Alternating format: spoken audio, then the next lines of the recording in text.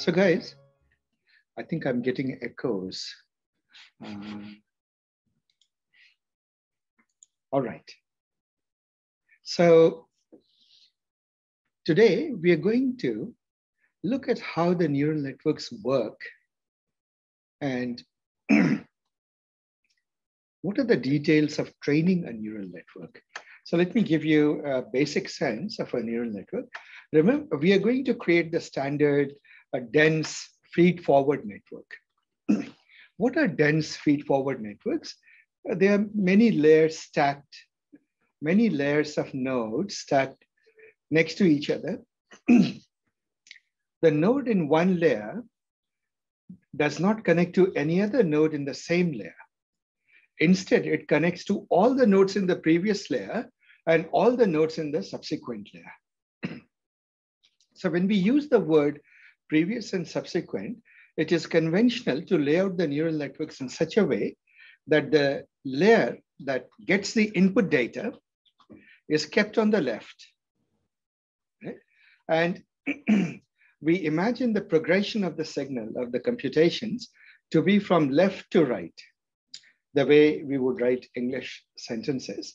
And on the rightmost end is the output. Are we together? That's how we think of a neural network. Now, we will start with very simple, what are called feed-forward networks. And we will start with a very basic data set, very much like we did in a course on machine learning. If you remember, we started life with univariate data sets, which means y is some function of x. It may be a nonlinear function of x, but we kept it to one input dimension and one output dimension. The advantage of doing that is we can visualize it on a page, because in a page, we have the x and y axis. If x is the input, y is the output. We can visualize both the data and the predictions. So now let us recap actually. We're going to play this game, build a neural network, make it learn something from the data, learn to make inferences from the data, predict y given x for the data. So in other words, it will build a model, and then we'll see how good the model is. So what are the things we do? First, we need the network, right? The layers of the network. Then at each layer, what are the layers made up of? We have the weights and biases and the signal that propagates through them, and it goes to the activation function. Now, activation function is a choice. We may choose to use, if you remember, either ReLU, we can use many other things. We can use a sigmoid, a tanh, a ReLU, a leaky ReLU, right? A swish function, and so on and so forth.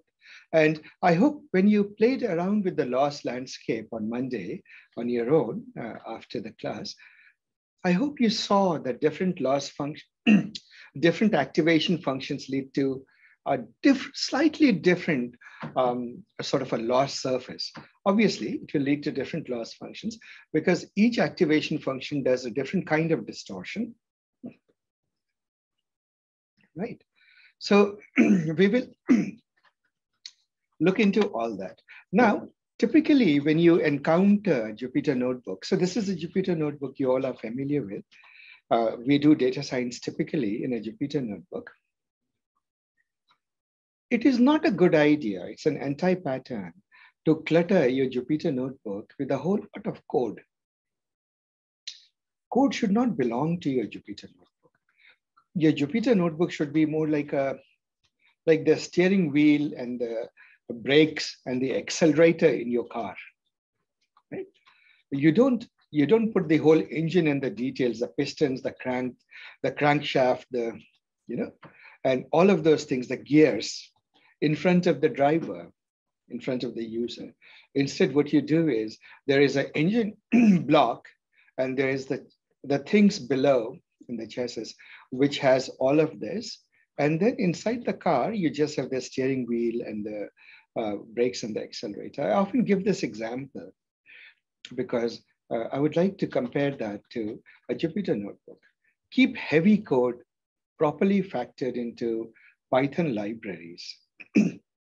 don't litter your code litter your Jupyter notebook with reams of code.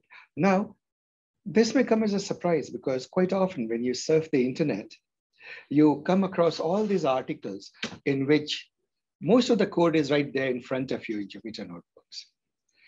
While it serves a pedagogical purpose, it is simpler for the author to just show the code in the Jupyter notebook itself. Actually, when you do disciplined programming, it's a terrible idea.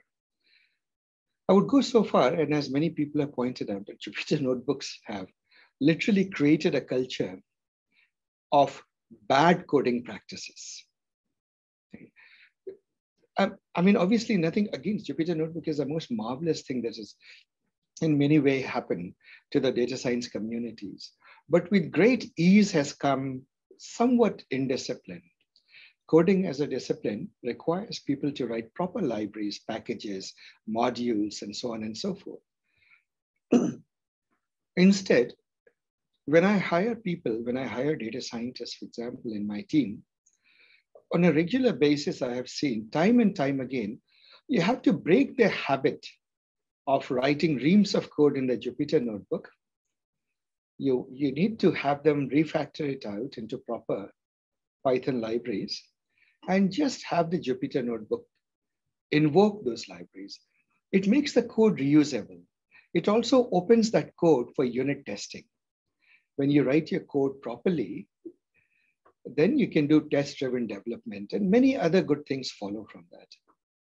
So the way that you'll see this Jupyter notebooks, it may come as a bit of a surprise to you, but we will keep much of the code away from it.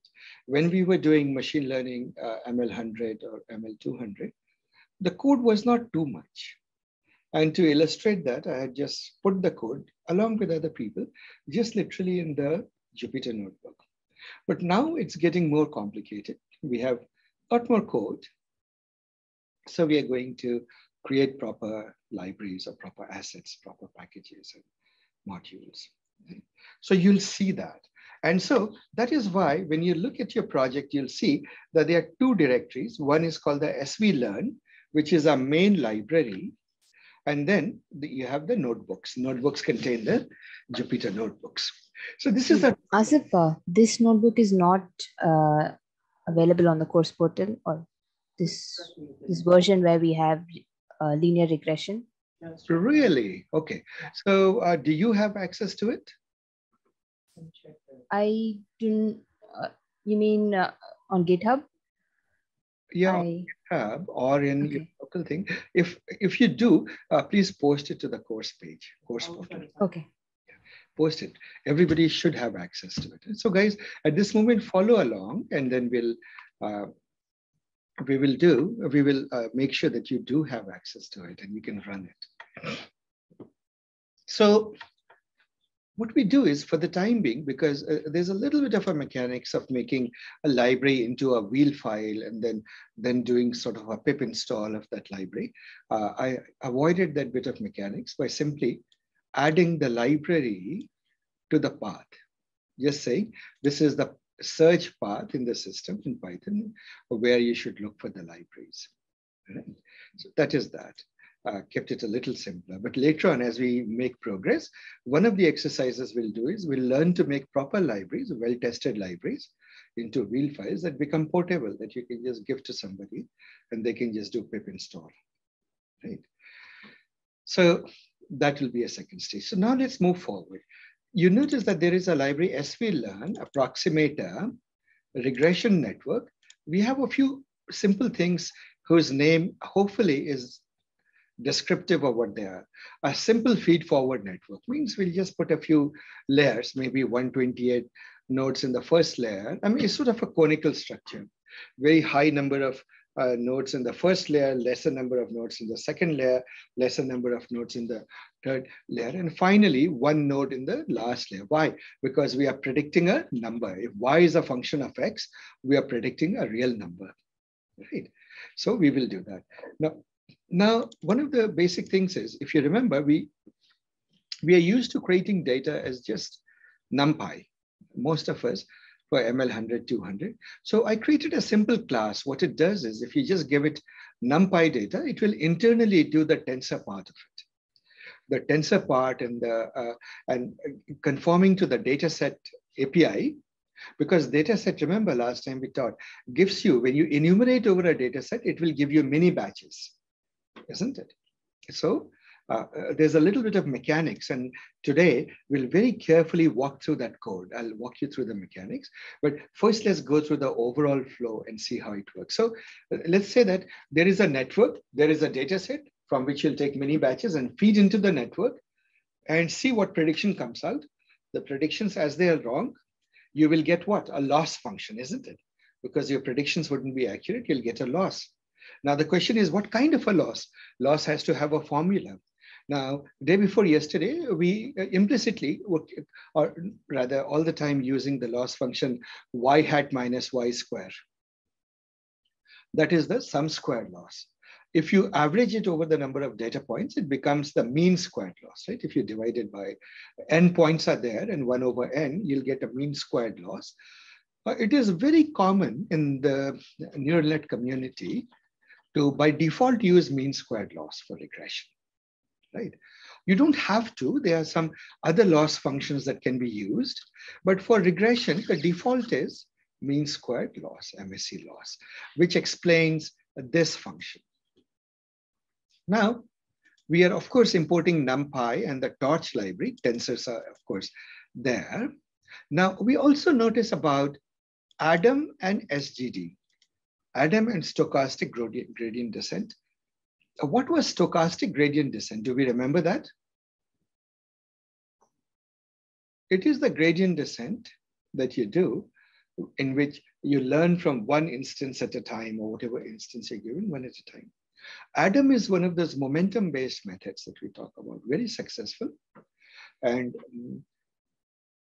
there are other, some newer optimizers that have come up.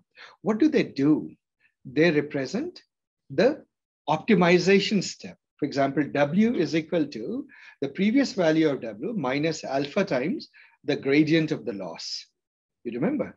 By now, it should be sort of engraved in your mind that the optimization step or the learning step is W is equal to the previous value of W minus alpha, alpha being the learning rate, times the gradient of the loss. So then that was the simplest form of it. But when you bring in momentum and you bring in extra things, it gets more interesting, because optimizers are a whole session in this series. We'll deal with them carefully at some point. Now we need a data loader. So here is what it is. We have a data set. Data loader is the data. What happens is that the way TensorFlow thinks, there's a little bit of mechanics here. There is the data set, but who loads the data set and gives you many batches, right? That is then you bring in the data loader. So we'll see all of that code. Matplotlib, of course, you're familiar with. So let's create the data. Let's look at this code. We go and create regression data. And we'll see how it does, but let's see through it. As the name suggests, it will create an X and Y, one-dimensional, essentially, data. Even though it's a tensor in which for all real purposes, there is one dimension, even though there are multiple dimensions attached to it. So we will then create a simple feed-forward network. Just assume that we have stacked a few dense layers together. Right, linear layers together. So see, this wording are interchangeable. Linear layer or dense layer is popularly used. Keras and TensorFlow, they use the word dense. PyTorch uses the word linear. They are synonymous. It's just that two different library creators use two different words. There isn't anything necessarily new about it, or sort of different about it. Excuse me. This is my allergy to heat.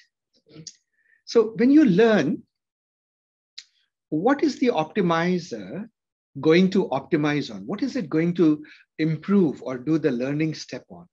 Surely it is going to do that on the network's parameters, Parameters being the weights and biases, isn't it? As we did in the theory session 2 days ago on Monday, we need to learn better and better values of weights and biases. Those are called the parameters of the model. Then we also remember that when you say W is equal to previous W minus alpha times the gradient of the loss, what is alpha? It's the learning rate. So we need to start with the value of the learning rate. Remember, I said that I typically tend to take 10 to the minus 5, right? Because in highly complicated loss landscapes, small is good, otherwise it bounces around. We saw that effect. But because the problem here is small, and I want this session to move faster forward, this lab to move forward faster, I've taken a slightly aggressive learning rate, which is 10 to the minus 2, 0.01, right? A 1% sort of a learning rate. Now, let's come to the main loop. What do we do? Well, I've created a list in which I'll keep track of losses at each step, right? At each step, what's the loss? Let us run through it. Now, the first example that we do, notice that I mentioned that there are two inner loops. You go for every epoch, you decide how many epochs you want to go. Here we have taken 2001 epochs, which means, why? Because the Python's thing, if you do range epochs, it will exclude the last value, right? It will go from 0 to 2000. So, okay, doesn't terribly matter. You can write it as 2000. Then dropout is a concept. It's a regularization thing. I'll give you a very brief understanding of it. What happens is neural networks are complicated beasts. They have a lot of parameters. When you make a very complicated model, if you remember your bias variance trade-off, what happens? Overtly complicated models tend to suffer from overfitting. They overfit the data. They learn from the noise also, not just the signal, which is terrible news. So there are many techniques to regularize neural networks. And some of these are the usual ones applicable to all machine learning, like L1, L2 regularization and so forth. But there are certain techniques which are very specific to neural networks. One of them is dropout. By far the most popular is dropout. What you do is at each stage of learning, you randomly go and switch in each layer some of the neurons. So at each time you cycle through the data, each step that you take, every mini batch of data effectively sees a different neural architecture. It is slightly perturbed. It's not exactly the same as what the previous batch learned, was given. Here, some different nodes are turned off. That is called dropout. And it turns out that it helps you prevent overfitting. Now, if you remember, we saw the visualization. What does dropout do in the loss landscape? You saw those spikes, right? It makes it look like what was it? Like the surface of a jackfruit, right? This bumpy spikes show up by doing dropout. So I wouldn't talk more about dropout because we have, again, regularization is an entire session. We'll leave it as that. Now notice that I told you that there are two loops and inside is the learning. For every epoch, run through n epochs, and each epoch take a mini batch and then take a step with the mini batch. But when you see this loop, do you notice that the mini batch loop is missing? Do you see that missing here? Deliberately, I left empty space. There's a ghost of a space here. And what does that imply? It implies that we are not using mini batch. We are using the entire data set, isn't it? We are using the full data set to make a step. When you use the full data set to make one step, what form of gradient descent it is? The batch. It's a batch gradient descent. That's what it is. So here too. Now, this is a little bit of a mechanics of it. When you use an optimizer, let's say Adam or whatever, you have to, for each cycle, you want to reset the gradients. You don't want it to remember the gradients that were learned from the previous one.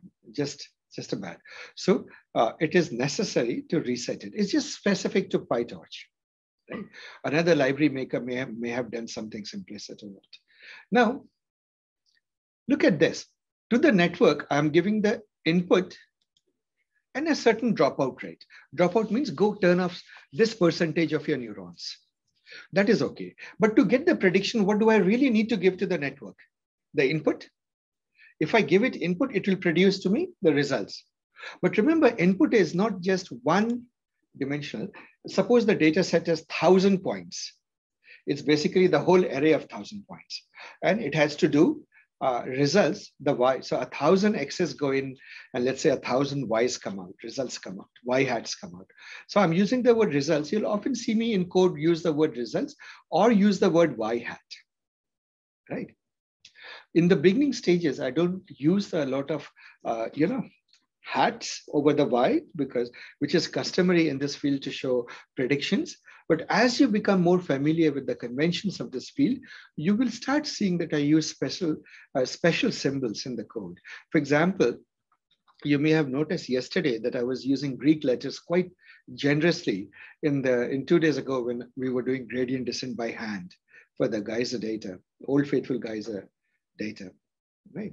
But here, because it's a first lab, I've sort of eschewed that. So we take a result. Think of it as your Y hat. Once you know Y hat, what can you do? You compute the Y hat. You compare the Y hat to Y to know the reality, the actual labels, to know what the loss function is. So let's say that the entrepreneur build a model, and the model says that the entrepreneur needs, at a given temperature, will be able to sell about 20 buckets of ice cream, right? But what actually sold was 18 buckets of ice cream. Data is it. So now we have a gap between the prediction and the reality, and out of that gap, you will create the loss. Here, mean squared loss. In other words, 18 minus 20 squared. Right? And then, of course, normalize it or average it down to the number of data points. So this is the forward step, isn't it, guys? You're giving the network the input and it's producing a result. This is your forward step. What happens at each layer of the forward step? Data hits each of the layers. Z gets produced. You know, the W dot, the matrix, you have a tensor multiplication. In simpler terms, think matrix multiplication. Your input vector gets multiplied by the W weight matrix to produce the Z, right? The linear, it's a linear transformation, right? So far, and then you add the bias. So far, it's still affine. But the next thing that the neurons do is apply what? Apply an activation to the Z. Each of the neuron, whatever it produces, it then applies a nonlinear distortion to that, the activation to that. And then it produces the output of the first layer, which again goes and hits the second layer, where there is again a weight matrix, right? So the output of the first layer gets hit with the weights of the second layer and bias term and added to the bias term. So, and that is again a linear transform in the second layer, followed by a distortion, an activation that distorts the result from the second layer. And so it propagates forward, right? Except with one little addition. In each, like what happens is, as every time you're doing this batch going through, you just go and physically switch off some of the neurons. It's like go turn off some of the bulbs. You don't let it learn, right? When you don't let it learn, what it means is that it retains the learning from the previous cycle, right? So you do that, it will produce, at the end of it, you'll get a result. You'll get a Y hat. From the Y hat, you now take the difference and you create the loss. This is the loss computation. Now from the loss, what do you compute? You compute the gradient of the loss, because you need the gradient of the loss. And that is where back propagation comes in. And this line needs to be unpacked. How does the gradient get propagated, right? It turns out that where PyTorch differs or TensorFlow differs from, let's say, NumPy, is in a very, very interesting and profound way. In NumPy, when you create a variable, let's say you create an array of numbers, you get what you see. You get that array of numbers. That's all there is to it. But there are frameworks that know that ultimately that input will eventually go into some function whose gradient would be computed. Are we together? So what happens is that if you so much as touch it or feed it somehow into a function or an operation where you need to take the gradient, you need to be careful. You just set it something called autograd is equal to true. When you set the autograd variable is true, these frameworks like PyTorch, they say, aha, we need to compute the gradients of this function. And it will allocate separate memory, not to just have the values of that variable, right?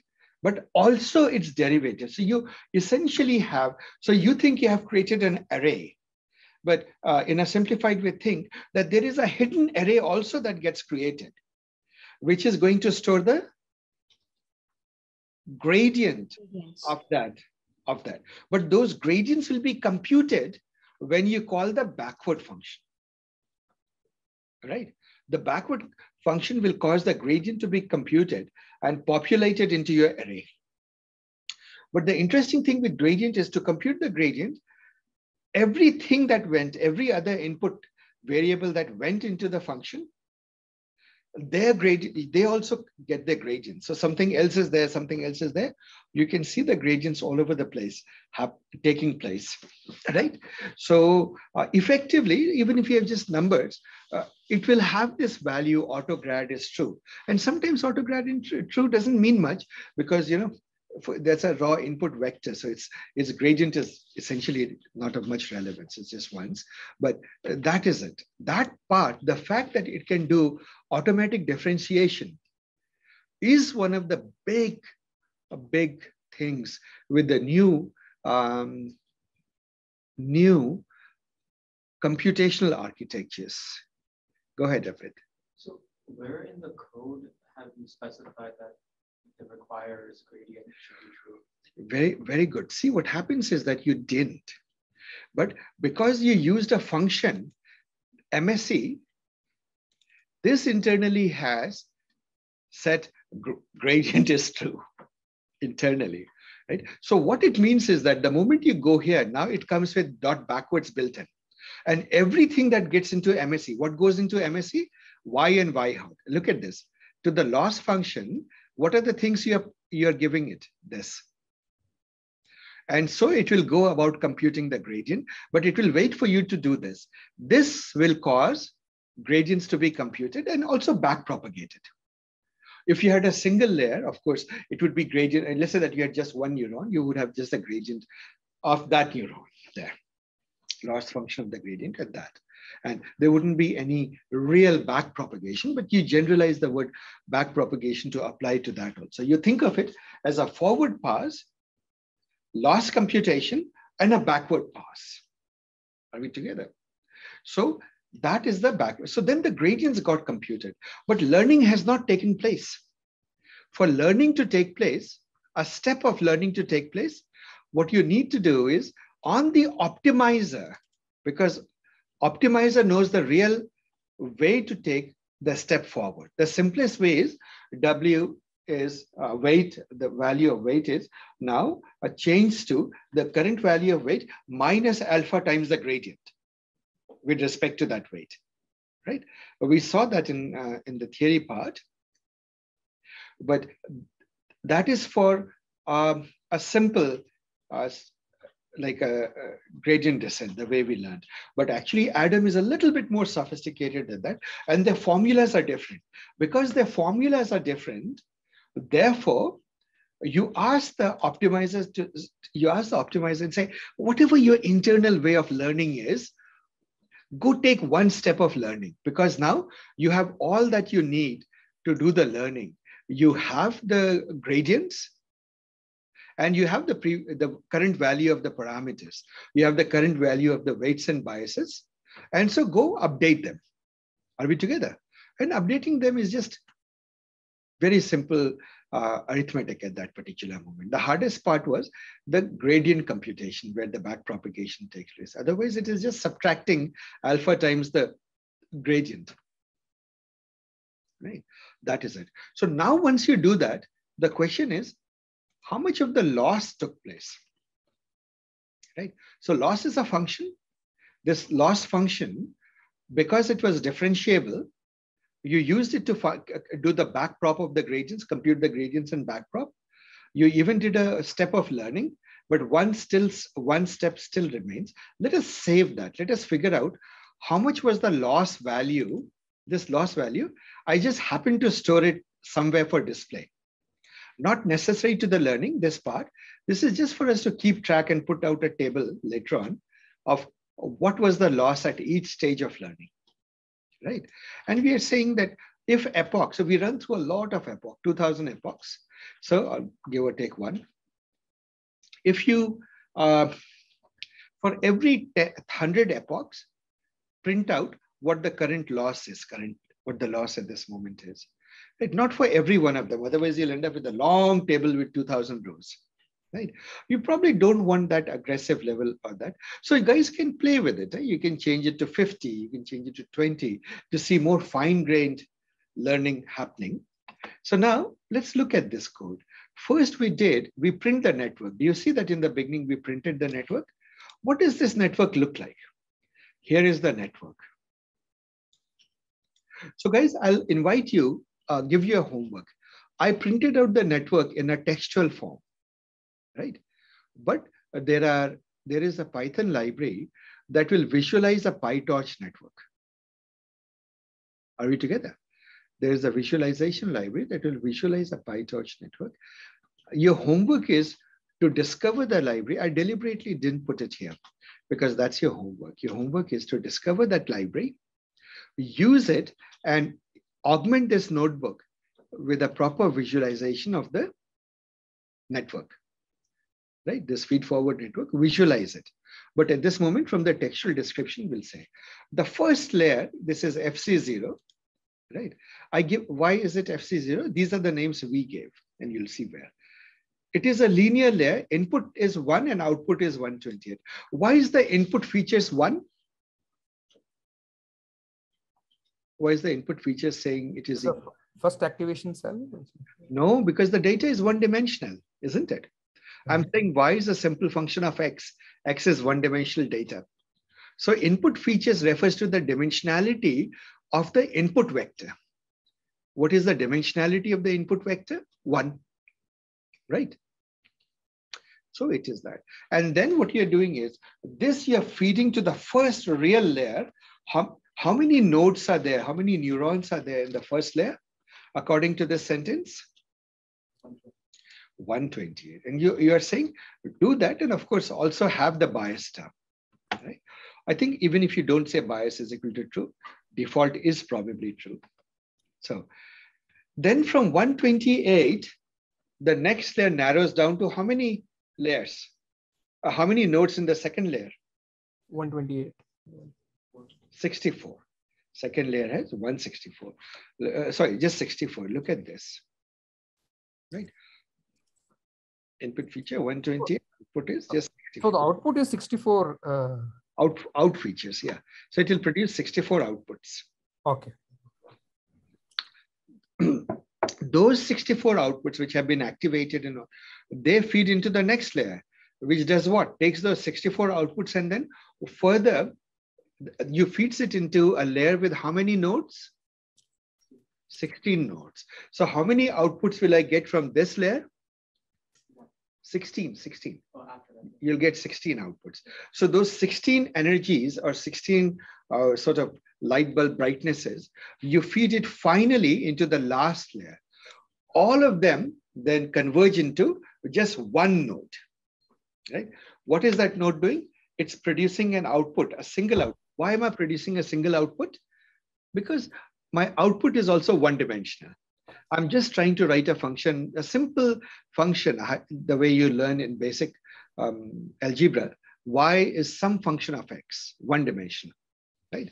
So we are taking the simplest possible example. And so you see this as a table. You see the first layer, input is 1, output is 128. So how many weights will there be? In this layer, how many weights will there be across that? 128 weights, one weight attached to each of the neuron, isn't it? Then how many biases there'll be because there are 128 neurons.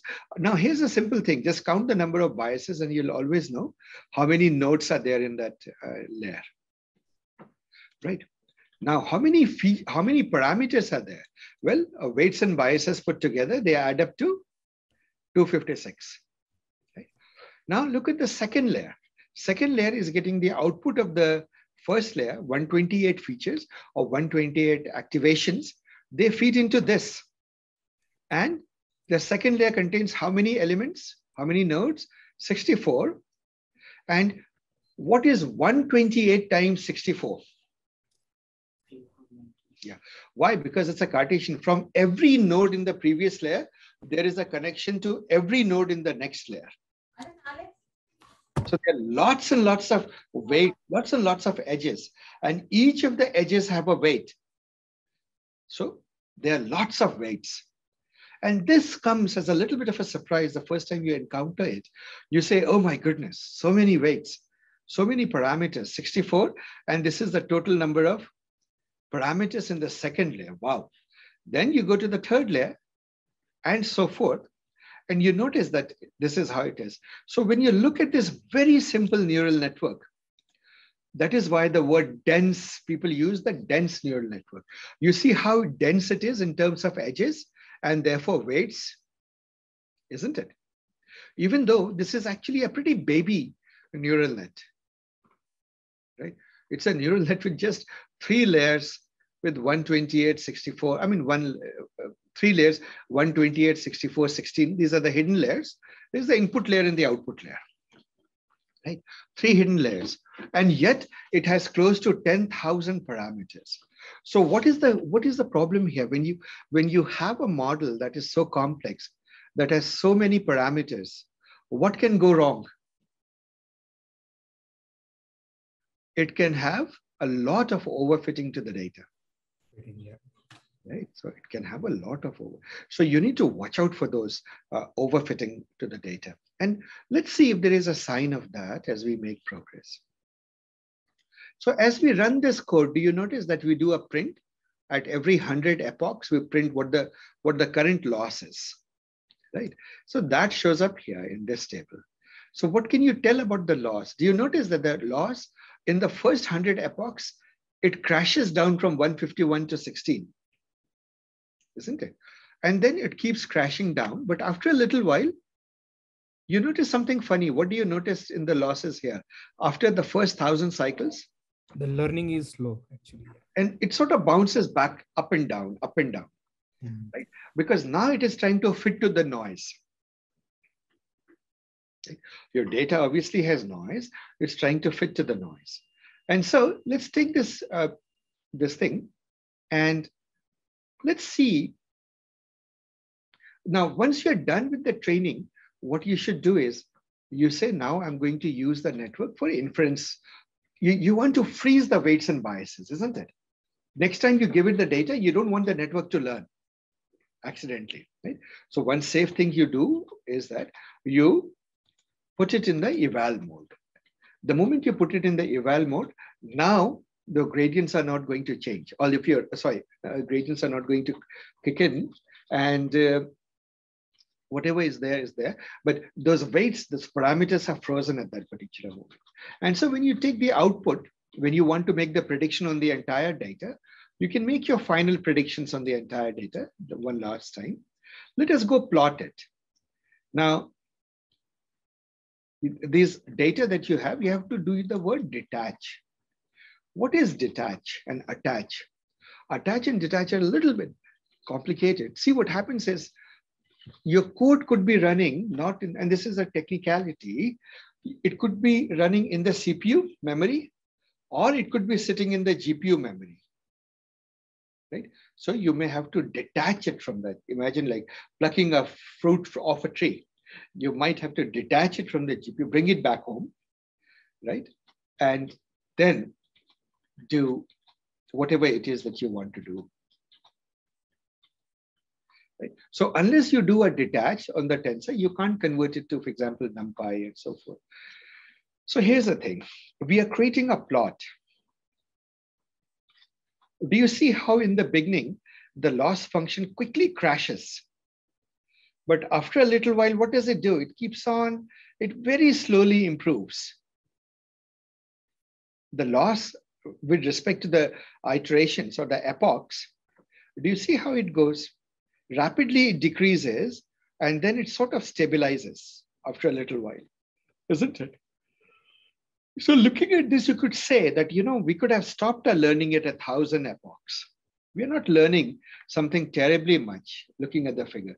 Now, is that true? Well, sort of. Maybe we could have not between 2.2 loss and 1.7 loss, there is not much of a gap, right? But you also see overfitting. Do you see that it jumps down to 1.5? You see some indications of overfitting, and then it is coming back up. The losses are coming back up, yeah. Now you can see more overfitting by comparing the mean squared loss of the training on the training data versus on the evaluation of the test data, which we haven't done, but we have kept the problem very simple at this moment. We haven't done this bifurcation into training tests, etc., etc. Let's see. Now look at this. I have plotted here X, Y, and Y hat. X, Y are the initial data, are those little circles. Do you see those? Scatter plot. That is your initial data. What is the prediction? This is your prediction curve. Now, if you look at it, we started out with the sine curve. You remember that? Actually, we haven't shown you. I'll show you, but take it as trust that.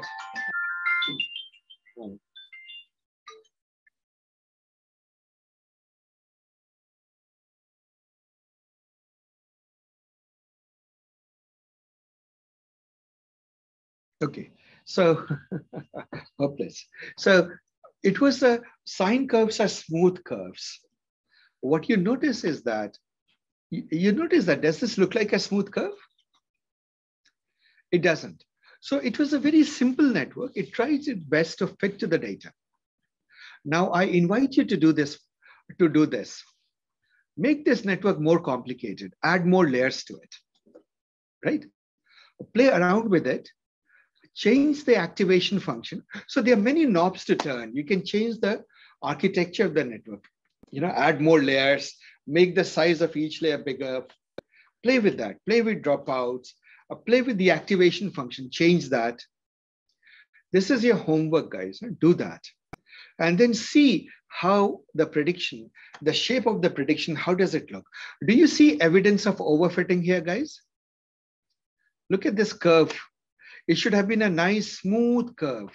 But do you see, for example, this region? What do you see here? It seems to have overfit a little bit, isn't it?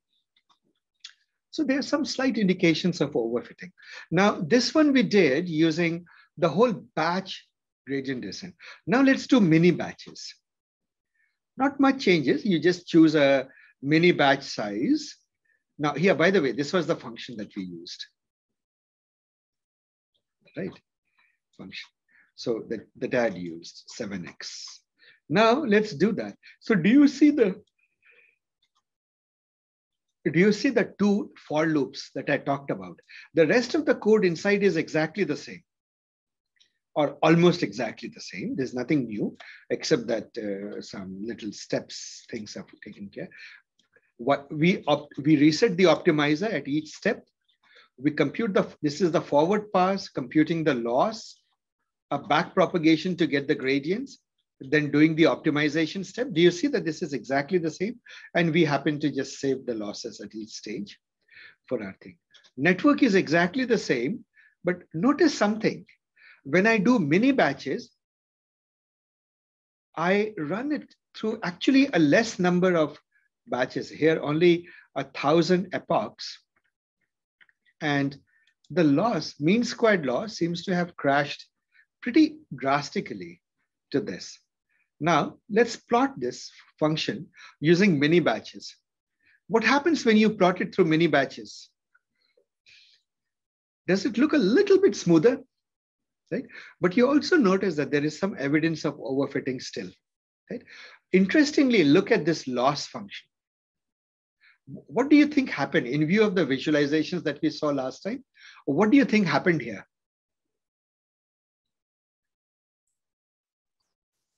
Got stuck in a local minima. Very good. It got stuck in a local minima. You know, there's some pothole there. And this whole thing was wobbling there, bouncing around a little bit till it bounced off it and again started the gradient descent after that. So you see this happen quite a bit in neural networks, right? And this should be like, you know, this is how you see, keep that picture, the visualizations you saw last time in your mind. So that was that. Now let's do Stochastic. And do you notice that there is still, when you do batch gradient descent, there is a little bit of an oscillation here. It does better, it does worse, and so forth. You can see it. Once you get down to 1, it sometimes goes up to 1.3, then gets back to 1, 1.2, 1, 1.19, so forth.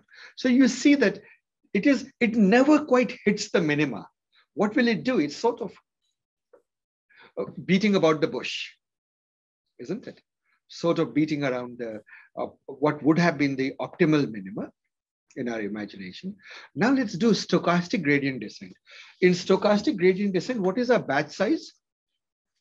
1. It is still the for loop of this. What do we do now? We learn from each instance of data at a time.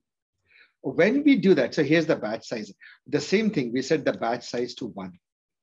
What happens to this? The same network, you realize that learning is pretty rapid because by the time you go from 1 to 100 epochs, 100,000 learning steps have taken place. And so you notice that drastically the loss has gone from 185 already down to 0.1, right? Compare this to the previous case where the decrease in loss was more gradual. Right? So here it has pretty sharply gone down. And let us see how it looks. Do you see how catastrophically, I mean, how rapidly it bounces close to the optima, except that it just keeps bouncing around the optima. Like a drunken man, it just keeps bouncing around. And it's like, you know, it never knocks on the door. It keeps on knocking on all the neighbors' doors, sort of. So, and look at this curve that you get from stochastic gradient descent. Do you see a lot of wiggles are there? And obviously there's some evidence. Clearly, there is evidence of overfitting and so forth. So this is it, guys. And this is your basic loop of learning from this. But now, let's peel the onion. Now that we have understood the overall flow, and guys, this is it. You have to know, always this will be the inner loop of learning. These 1, 2, so this is just an initialization of the parameters. I'll leave it. This is, these 4, you can say it captures the essence of machine learning, isn't it? Forward pass, compute the loss, compute the gradients, but take a gradient descent step. Those 4 things are literally written in 4 lines. And that's also the power of a framework like PyTorch, which makes it so simple that if you know the theory, the code is practically obvious. You can't think of an easier or simpler code, more intuitive code then. Are we together, guys? Now what we will do is we are going to step and look behind the curtain and see what was the network and how did we build the network, right? So for that, let me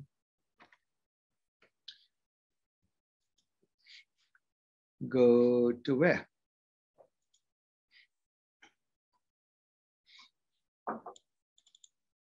Let's go and look at regression network. I will look at this code from the beginning And let's see if we can make head and tail out of it this time. Now that we know what it does, let's start from the bottom. Well, bottom is just a for loop, whatever we did. And this is what I usually do before I put things into the Jupyter notebook. Quite often I will test it out, make sure it all works, and then copy over. Now you notice that this is what I had copied over to the Jupyter notebook. But this is the main. Those of you who have been used to C, C++, Java, or Python and know that you can have a main function. I'll leave that aside. Can you guess what this create plot function does? Plots function does? In the UI, in the It creates the loss plot and yes, this plot, the data plot. These two. So there are two plots here. So in the language of Matplotlib, you will say that there are two axes. Right? Two subplots? Subplots, exactly. And that's why you use the word axis 1, axis 2. The plot is divided into two subplots and their names are axis 1, axis 2. So what you do is you start out by creating a grid with one row and two columns for subplots. That makes sense, guys, isn't it? This is the figure size. What is it? 20 by 10 is the proportion. Let's see if the proportion looks like that. And this is a bit of Matplotlib, but I'll mention it only for the first time. If you look at the total plot, is it twice as wide as it is high? It is, right? Because each of the subplots is a square. If you put two squares side by side, you will get twice the width as compared to the height, right? So that is what is reflected in this. Now we plot what? For all the epochs, we plot the losses for each of the epochs, and we happen to choose the color blue and a line width 2. Line width is how, these are just aesthetic elements. If you don't do it, you'll be blessed with black color, right? A black plot, which isn't nice. Then you set the X label, Y label, then that is, you finish with the first plot. Then you do the second plot. Very similar. Now in the second plot, it gets more interesting. First is just plotting the loss. Second one, you notice that you plot the prediction. Now in Matplotlib, when you just call plot, by definition, it will make a line plot. And then the scatter plot of the original data. Remember, Y hat is our predictions and Y are the actual values. Okay? So for every X, you have Y and Y hat. So you can plot both of those. And this is in red color, let's say, right? Transparent red color. And this Y hat is, we'll see what color I got by default. I believe maroon or blue. Okay, blue. So you see this, right? This is a sort of a translucent red, and then you have the blue color going. So this function is easy to understand, no brainer, right? This is just Matplotlib stuff. Let's go and try and see if we can understand this other function. Oh, by the way, do you notice that I give type hinting? I could have just said X, Y hat, epoch, and so forth. But a best practice says you always give the type of the data so that it is easy for people to read this code and figure out what it is. Otherwise, you have no idea what X is. Is X a matrix, tensor? Is X a 10-dimensional thing? Is it an array? Is it just a number? You wouldn't know. But because the Python is a scripted language, the downside is it's rather hard to read somebody else's code, right? You have to, but when you give type hinting, it makes reading somebody's code easy. I hope you would agree that this makes the code reading much easier. It's called type hinting. Now, the same thing I do, create regression data. So let's create a regression data in which I'll produce two tensors of input and the label. So how do I do that? I first create a standard NumPy array of some sample size. So in your mind, imagine, so by default, the sample size is 300, right? So you can give it 1,000, 10,000, whatever it is. I am creating those number of X values between 0 and 1. Then I'm doing X NumPy array. I'm converting it to float 32. This is sort of a technicality. What happens is that NumPy decimals are 64-bit decimals, high precision decimals. Whereas when you deal with GPUs, etc., 32 is already going quite far, right? So you want to build your tensors out of 32-bit numbers, not 64-bit numbers, just more efficient. And this. So this is a bit of a technicality.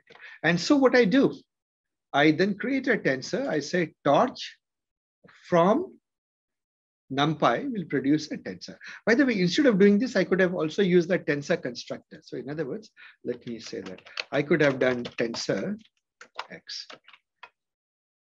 That also would have worked. But I thought from NumPy would be more intuitive because it declares the meaning of it. It says that from this NumPy array, create a tensor.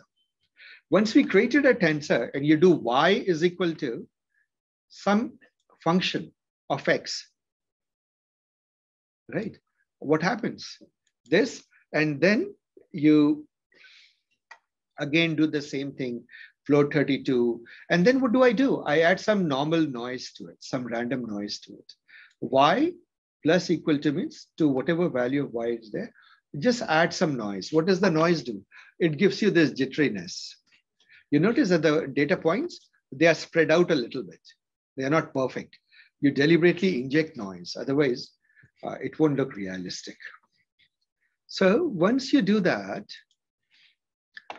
the rest of it is easy. So this function, would you all agree, folks, that this is straightforward? This function is easy to understand. Now, let's look at the data set. This is a little tricky, guys.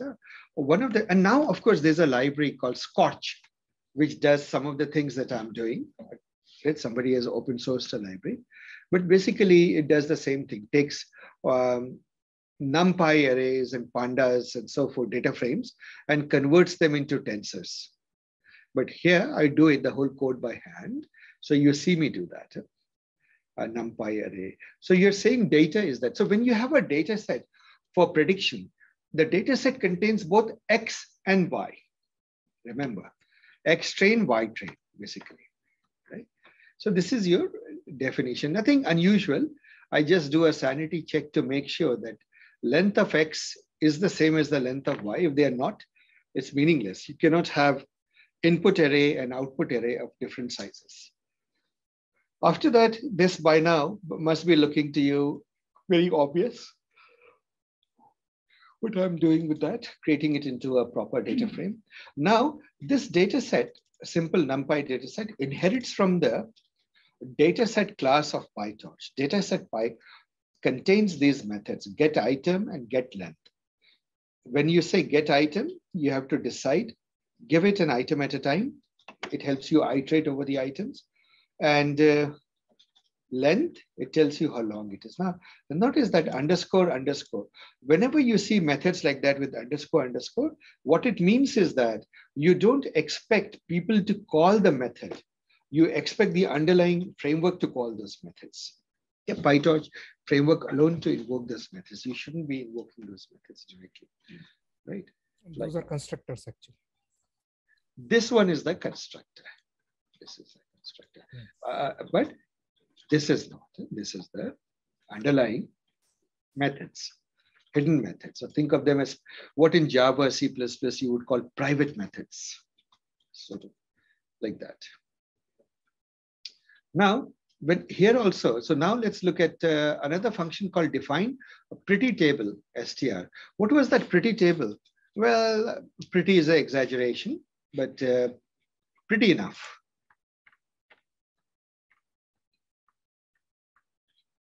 This thing. As you can imagine, printing this takes a little bit of careful fudging around with blank spaces and so forth, right? White spaces and so forth. So this is not PyTorch. This is just me producing things in a way that makes it easy for the user to see the structure of a network. So that is what it is. A pretty table right? Now, this requires you to understand what this, does this thing make sense, guys? Colon, hat 16, hat 4. What do these mean? These are formatting arguments. Say, put it in the center here, right? Or put it here, etc., etc., of different precisions. So that is all there is. So you have to know a little bit of Python string formatting to understand what is it that I did, right? And so how many these little braces are there? 1, 2, 3, 4, 5, 6. And so that's what it is. You have at the first line is you take the template and you feed in these strings, 6 strings, 1, 2, 3, 4, 5, 6. So that produces for you the header here. Let's verify. Is it 6 here? 1, 2, 3, 4, 5, 6. Yes, it agrees. Right. So this is a pretty printing of it. Well, all of these are auxiliary things. Now let's come to the real matter. How did we create the network? Right. So obviously, this is the constructor in which I am taking the dimensionality, input dimension 1, output dimension 1. I assume now by the simple network, by the way, I designed in such a way that you could actually give it 2, 3, 4, or whatever dimensional input you want and have as many dimension output you want. Typically for regression, you commonly go with 1, but anyway, you can change it. By the way, this is way of Python to give default values. This is just some sanity check. Now look here. What am I doing? I'm putting together the layers. Do you see? So how many hidden layers are there? 3 hidden layers are there. Right? Hidden layer 0, hidden layer 1, hidden layer 2. Right? Where have I defined the size of those hidden layers? Out here. Size of the hidden layer is defined out here. And then the rest of it is easy. But now comes the forward pass. When I do the forward pass, when I say network and here's the input, give me the y hat. How do I do that? Let's see how we do that. What I do is, given the input x, first thing you do is you apply the first hidden layer acts on the input, isn't it? Would you agree? The first hidden layer takes the input, multiplies by the weights, then activates it and produces the activation. You have to do it manually. So here's the thing. You apply it to the first layer. So this produces what? Z. Remember in our language of last 2 days, Monday, it was Z. When the node Z is bias plus weight times input. That Z gets activated. You need to apply the activation function to get the output from the first layer. Now, once you have the output from the first layer, one of the things you do is you may throw in some dropouts. How do you drop out? You just reject some of the inputs. You say, forget it, right? But then what do? You set those to 0. Then what do? You go to the next layer. You repeat that process. The input, output of the first layer goes and becomes the input to the second layer, producing its output, again its dropout, again its output, and finally you produce the output from the third layer. Now, what do I do with the output from the third layer? What do I expect? If my third layer is just one node, one neuron, its output is 1. But one of the things you have to be careful with neurons is, with tensors is, 1 may be a number. It may be an array of size 1, vector of size 1. It may be a 2-dimensional matrix of size 1. It may be a 3-dimensional matrix of size 1, right? You don't know. It is a tensor of size 1, right? Inside. So what you need to do is you want to convert it back into a number, right? Into a single vector, 1-dimensional. So this one says, don't care how many rows are there, but 1 column. And of course, we know that unless you send a mini batch of data, the output column is just 1, right? So this keeps possibility open that you may be sending not just 1 data point, but a batch of the data. And so remember that the first dimension, the rows, belongs to the size of the mini batch. right? So suppose you send the number 5, 7, 3 together, they will go as a column vector. So how many rows are there in that data? 3 rows are there, right? So that is why you say that for a tensor, the first dimension, which is the row, is always the size of the mini batch, right? It contains different records there. Right? So one analogy that I often use is, see, if you think of all the data points, imagine that this data, whatever dimension, in this particular case is 2-dimensional data, but imagine that's an n-dimensional data point, n-dimensional data vector data. But consider each data as a page. So what is your mini batch? Mini batch is these pages stacked together, right? So these are your rows, right? So 1 data, 2 data, 3 data, 4 data, 5 data, 6 data. So your mini batch size here is 6, isn't it? So that is where the first dimension is your specifies the data itself. It's the mini batch size. Right? That is it. And if your mini batch size is 1, then of course you just get 1 row of data. Right? That is what is meant by that. So this is lovely. So we give the forward pass. Now you say forward is fine, but where is the backward? Where is that whole hard part of this? Was very simple, just multiplications and activations. What about the backward part? Because that's where we had to compute the gradient. Do you remember that on Monday, when we used NumPy and scikit-learn, we did the entire mathematics by hand. We computed the gradient, right, for the backward part, yeah? And before we took the step. But what about this? Where is the backward? Who would like to answer that? Why is there no backward?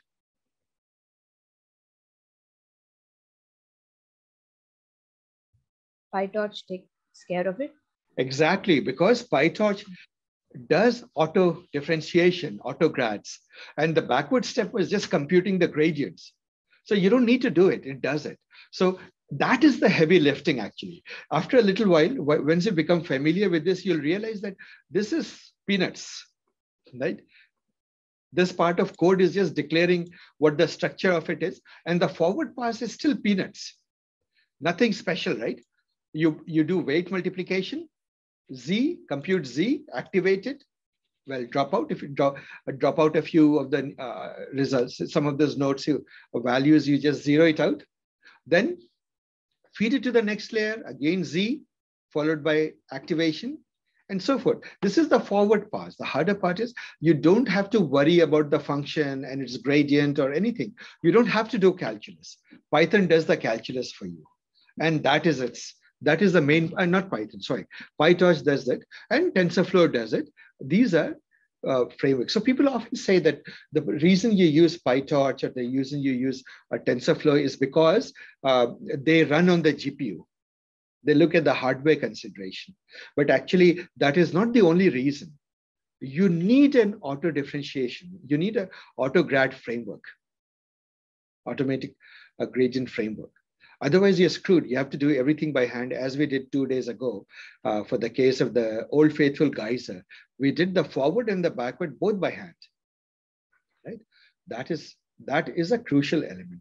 Now you can say, well, why is it true only for neural networks? Can I not create auto differentiating computing libraries outside without worrying about GPU and so forth? And I invite you to find such libraries. There's some really good efforts and libraries that have come up that gives you, that only focuses on the autograd part, automatic differentiation part. So the homework is to find such libraries and post it to Slack. Are we together, guys? That's that. And so now, does this code look self-evident? There is nothing else to it. Let us recap this code and then we'll take a break. We are creating a simple feed-forward network in which this is the declaration of the architecture, the layers, isn't it? You're declaring this is the architecture. Then you're using the architecture to do the forward passes. Forward passes at each moment, the input to each layer is multiplied by the weights and biases are added to it to create the Z. Then the Z is activated, isn't it? You apply the activation of the Z. Do you guys remember, guys, or should I go back and review the theory with you? Let me bring back the theory just for the fun of it, so we remember it. Look at this. It's all there in front of us. Let's see what we learned in theory. Does it make sense now? I talked about activation function, right? Z is W dot X plus B, right? So first you take the input of each layer at each neuron, multiplied by the weights to get Z, and you add a bias to get Z. And then what do? You activate the Z, apply activation or nonlinear distortion on the Z, right? Common distortion there, we talked about the sigmoid and we talked of ReLU and so on and so forth. And once you have done that, then compute the gradients happens automatically. And then this is your learning step, right? Which in the case of neural network is a bit more complicated. It is the learning step. Somehow, if you can magically compute these gradients and the system does it through backpropagation, you're done, right? Is this all I taught? Yes, last time? I think this is what I said, right? So do you see all of these things come alive now, right? In code, this is all it is, right? This is all it is. So now comes, this is it. This is what you see. And the end result, literally you see this inner loop, this inner loop. Result is the forward pass, compute the loss, compute the gradients, take a step, and you're done. Four lines of code does the inner loop of machine learning. Okay. So all right, guys, any questions before we take a break?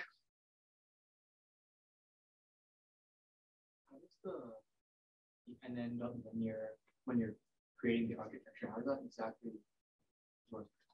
Oh, all it does is that it just says I'm creating a layer with these many neurons. That's all. Oh. Nothing else, nothing special. And it connects the... Yeah, it connects it. That is it. See that connection you're doing here. When you're wiring the forward pass, you're creating each of the layer, but the wiring is what you do in the forward pass. Do you notice that you are the one doing the wiring? To each layer, you feed to get the Z, activate it, and you take the result. What happens? Look at 59, the output of the first, and just ignore the dropout lines because they are noise. At this moment, you can ignore it. So the 59 becomes the input to 61. This is a convention, people keep calling it X, but you're taking the output of the first layer, FC0, fully connected layer 0, and feeding it to the fully connected layer 1. Right? So you are doing it. This forward is where you wire those layers together. And here you just create those layers. This is like literally just instantiating those layers. Yeah, you just stack them together, but there's nothing connecting them. The connecting part happens in your forward, right? You're taking the output of one and feeding it to this. That is it, guys. You see how simple the whole idea is? Yeah, but you have to break it down. Like you have to unpack it and see it step by step. So where can I find this code? It will be, Kyle, have you posted it to the course page? Yes. Yeah, okay. So, just go to the course page, it is there. And I apologize, for some reason, I seem to be having different versions of this project on different machines. I don't usually work on Windows. This is a Windows machine. And it's all a bit of a mess. I will clean up the mess and clean the project out so that you guys have access to all the files. so during the break, we'll help you download the necessary files for this. Yes. For this lab. Yeah. Reach out to Kyle. She can help you. Thank you, Kyle, for that. Yep. So let's take a little bit of it's 8:22. We'll round it off to 8:25. Let's take a 15-minute break. Would 8:40 be reasonable? 18 minutes, or make it 20? Well, all right, 8:40. Let's regroup at 8:40. Because then we'll do the universal approximator. We can pause the recording. All right.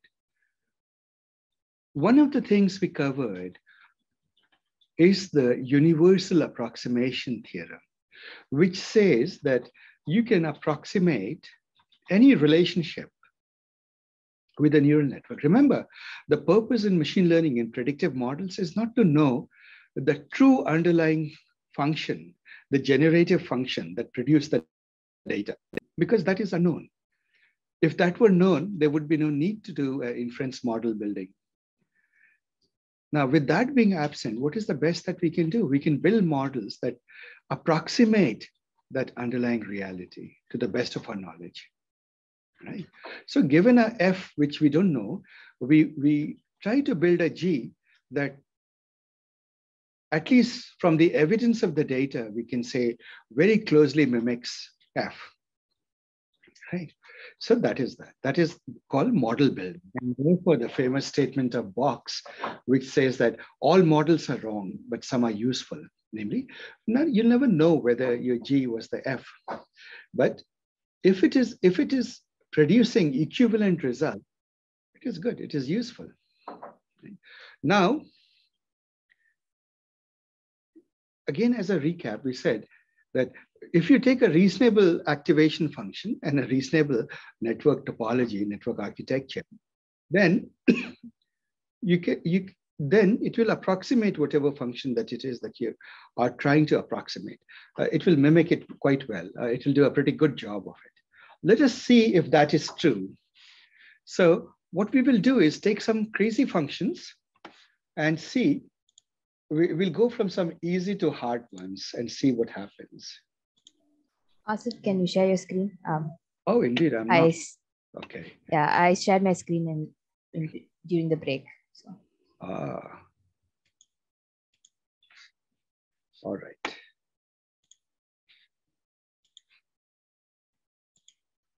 Is that better? Yes, we can see your Slack. Oh, goodness, that is not better.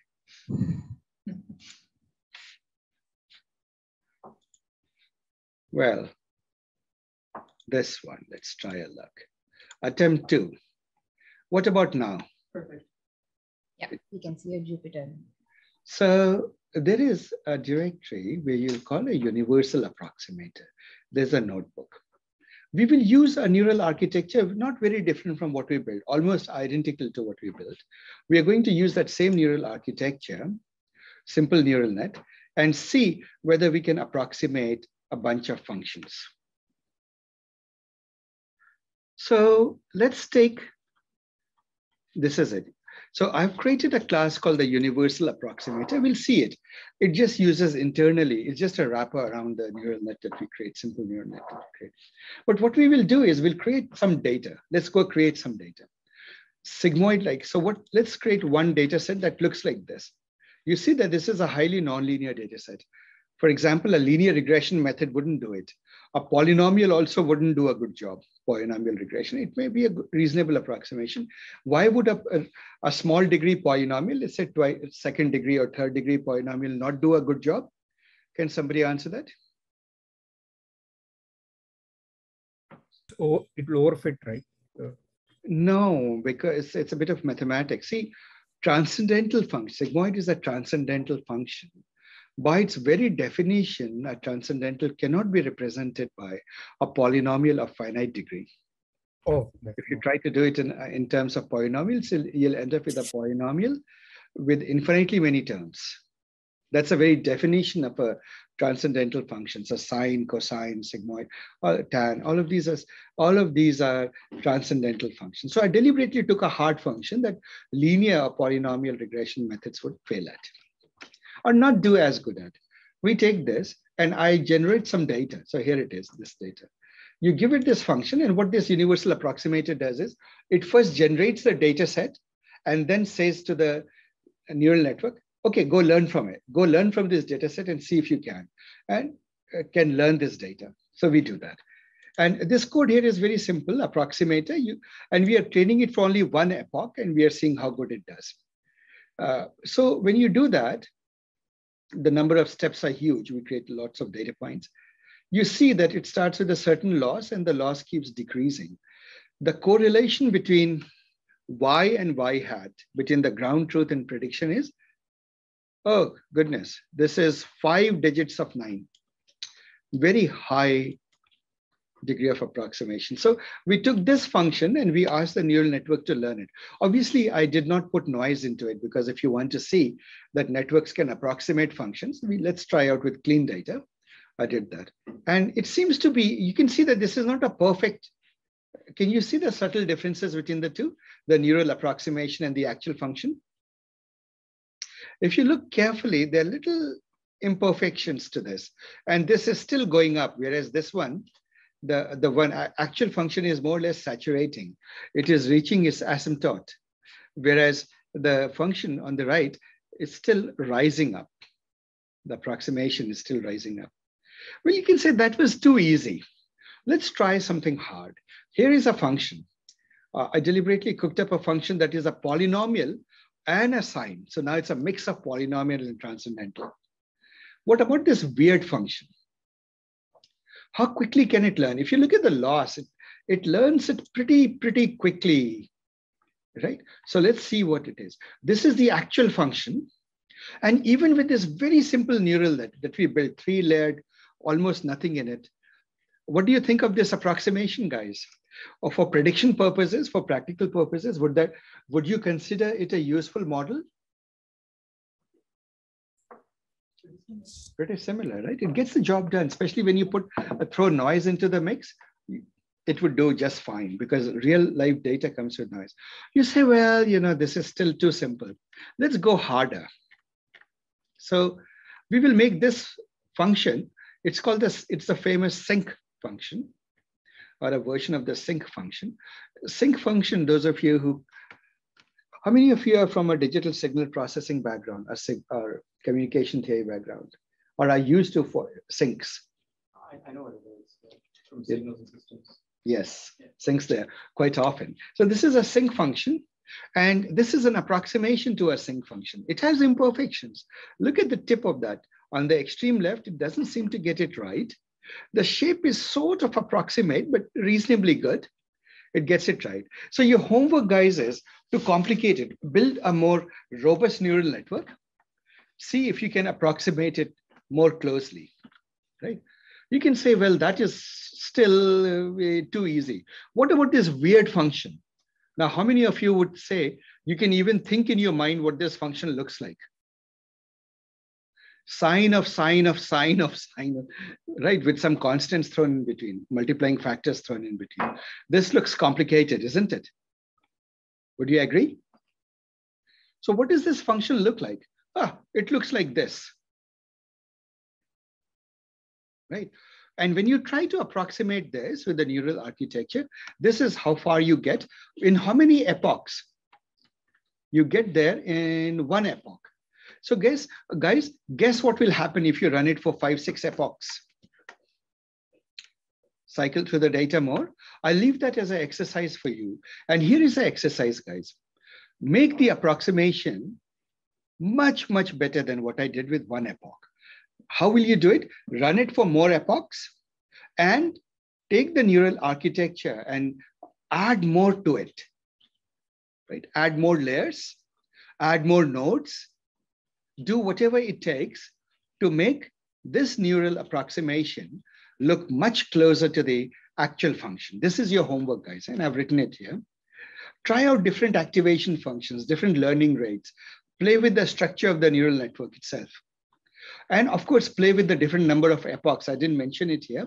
One of you can put it as a Slack note.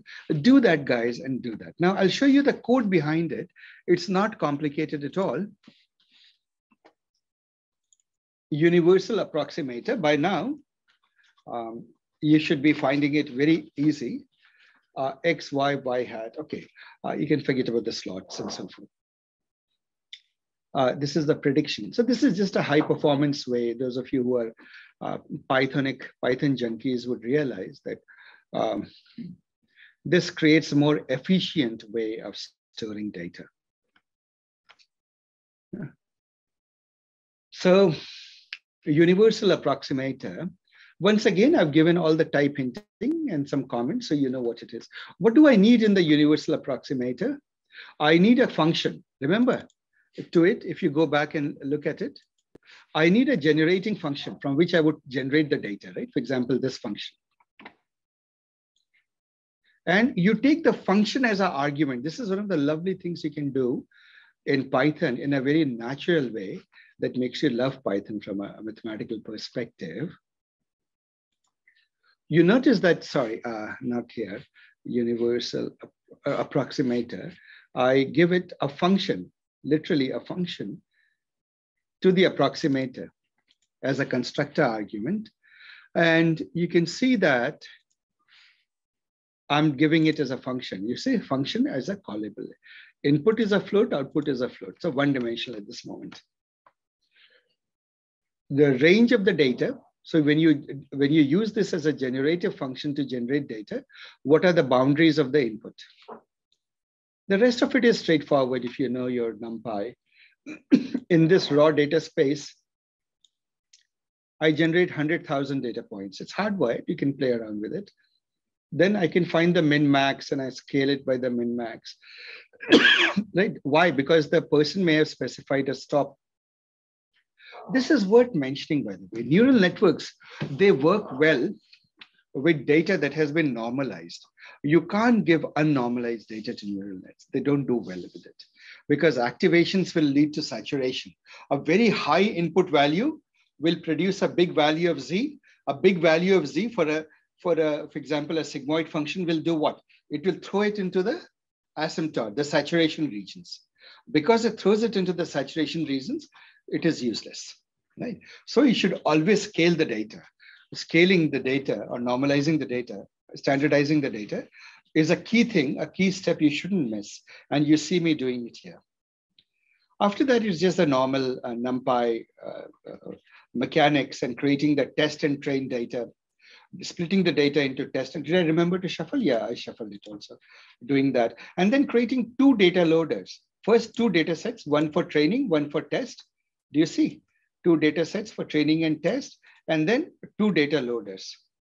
One for training data loader, one for test data loader. Training data loaders is what we use to train. Now comes the network. Do you notice that I've created exactly the same network? Actually, I've added, 128, 64, 64, 16, 1, right? So I invite you to make this network into a more complicated network. But observe something else. I have used a different syntax for creating this network. In the last one, do you notice that? Look at the constructor of this network. I just declared the layers like this. Do you see this, guys? I declared the layers like this. And then I needed a forward step to stitch them together. Do you see me stitching them together? Signal of one feeding into the other and so on and so forth. But there is an alternative syntax, I suppose, borrowed from the Keras style. The researchers like this direct because why? You can put a breakpoint in this. You can see the intermediate stages, but a less transparent, a little more opaque, but an easier way of creating the network is like this. In one sentence, you can create the network. And there is no forward. You don't have to do the forward step at all. It is implicit.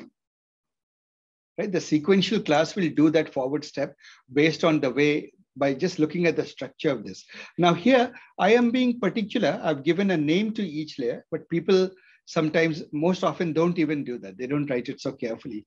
If you see examples of sequential on the internet or in the tutorials, they don't give it a name, but it is good practice to give it a name because when you're debugging or when you're evaluating and stopping the training process and looking at intermediate states, it helps to have human understandable names to the layers rather than just, very cryptic programmatic names. Now you notice that there is no, when you write it like this, you don't need to write a forward function. In one sentence, you're literally constructing just this constructor is enough. In one line, you created a feed forward network. So this syntax is fairly common when you're not going to look into the intermediate. You're not a researcher. You're going to do some work. Now, the training part is again a no-brainer. So there is no dropouts. You can add that also. I didn't. I was just being lazy. You can do that. Yeah. So why not do that? Play around with it. Right. So take that as a homework. After that, by now, the two loops must be no-brainers to you, right? The first outer loop goes over the epochs. The inner loop goes over the mini batches of the data set, isn't it? Of the training data set, right? So this is the mini batches, the X and the Y in the mini batch. And I is basically the index of the mini batch, which item it is. So by now, these 4 lines, our famous 4 lines, are still exactly the same, guys. This is the initialization, 0 grad is okay. But our main 4 lines of programming are still the same. Learning are still the same, right? Nothing changed. I just wrapped everything inside a model. And then I've created an evaluate function that compares and tells you, gives you all the predictions, evaluate model. It will give you a list of predictions, just some niceties to make it look nice, pandas, etc. Now, it is worth knowing in a complex model, what is the correlation between prediction and reality? This is the correlation. It computes the Pearson correlation. When you do the NP, numpy dot correlation coefficient, statistically is the Pearson correlation. Okay. Plotting by now is easy for you. You're quite familiar with how to do the plots. And this is some code that is written right here. Yeah, the Pearson correlation of that is it. If you're used to the neural net, there is absolutely nothing new by now. We are repeating itself. The only new information is that here is a simpler syntax to create neural nets. And even simpler would be that I didn't even name the layers. And you find those examples quite a bit on the internet. It's quick, it's dirty. In my view, it's dirty and sloppy. Even if I do this, I always tend to name the layers. Right? So that is what was happening. And the only interesting thing here is that this universal predict approximator takes a function. So what you should do, guys, is try to fool this thing. See if this universal approximation theorem is really true. Think up some crazy functions. I should have given that also as a homework. Cook up your own crazy functions. See if do side-by-side comparison. Right? Imagine your own functions and plug it in and see what happens. Are we together, guys? Right? So that is your homework for today from the lab. Now, typically what happens is that we are making progress in the lab section. If you were here the last hour of the lab, you would be actually doing it right here. This is your classwork, right? But since you guys are all at home, we'll call it a homework, but you guys are all busy people. I invite you to do it right now. I will be here, do it, play around with it, run this code. Kate is here, Kyle is here, Dennis is here. 3 TAs are here, teaching assistants are here. We are all here to support you, but do some things right now in the next 1 hour, right? But we are done with the lab part of it, right? So what did we learn today? We learned to create basic neural networks. We learned to do regression. We learned to do I didn't do a classification example. There is an example with CFAR. Actually, let me do it because you have a quiz with CFAR. So let me teach that also to you. Data sets. This is an example of classification. We'll come to it. So what is the CFAR data set? Remember, we went to the website. We saw that if you have 10 classes and 60,000 data points, all those classes are some 10 different things. I believe they're just 10 animals, right? Researchers use this CFAR 10, CFAR 100 a lot to see the goodness of their model. So I've created a CFAR net, simple CFAR net. I'll walk you guys through it. What is it? You won't understand it now. Actually, I won't walk over it because it contains something called convolutional layers. I haven't taught you convolutional layers, but just think a different neural architecture, which isn't just densely connected nodes. It uses, it is inspired by studying a cat's brain. this convolutional. But the rest of the theory, if you just ignore that it's a different architecture, it's the same. And you can see how well it predicts and mistakes it makes. So out of 16, it made 2 mistakes. It has an accuracy of 87.5. Now, the beautiful thing is that on that data set, we created a class. If you go and look at the class, once again, you'll see no magic in that class. It is right here in data sets. Okay, let's. So guys, I wrote it the way that you could inspect things that are happening. By now, the init, stacking up the layers, I hope it looks pretty obvious. Even though you don't understand pooling and convolution, at least the linear layer makes sense, isn't it? And just think of these as some slightly weird kind of layers we haven't learned about. And the forward is exactly the same. You take the output of one and feed it as the input of the second layer. Get the output here, feed it to the third, this to the third, and so forth, right? So this is an example of that, right? You could do different architectures. I mean, you can change the values and so on and so forth, doesn't matter. And then the classifier part, because we are talking of image data, there's some image transformations that become relevant. So it turns out that there is a Python library called Torch Vision, which makes these data sets built into the library itself. When you run it, it gets downloaded to your machines. And create transforms are what? When you take an image, you want to make sure that all the images are the same size. Because machine learning, when you give it training data, all the training data must be vectors of the same length or the tensors of the same shape, right? It's important to do that. That is what it does. And just in case those images are not okay, it will do it. The other thing it does is it normalizes the data. It makes sure that the image mean, etc. These are like making sure that all the bright areas or the colors, etc. You have standardized all of them. When we do convolution, when we do computer vision and convolutional neural nets, this will become far more. I'll go over this very, very slowly and carefully. But at this moment, you can sort of ignore that. Just remember that we have created a classifier for images. Now, in a classifier, though, there's only one thing worth noting. What should be when the output of the last layer comes in? A classifier does what? Does it produce a number or does it produce a probability? Probability. Probability, exactly. And so when you run it, you have to, in the main loop somewhere, y hat, etc. The training loop, which is, where is the training loop? In our code, we must be careful to, training. So here's the thing. We take a classifier, simple rate, learning rate, and what you have to do is put a softmax end to it. It predicts which of the class probabilities it is. And we'll come to that more carefully. I have not done, I'm just rushing through this because I'm going to do the classifiers much more carefully in due course of time, right, in the subsequent lectures.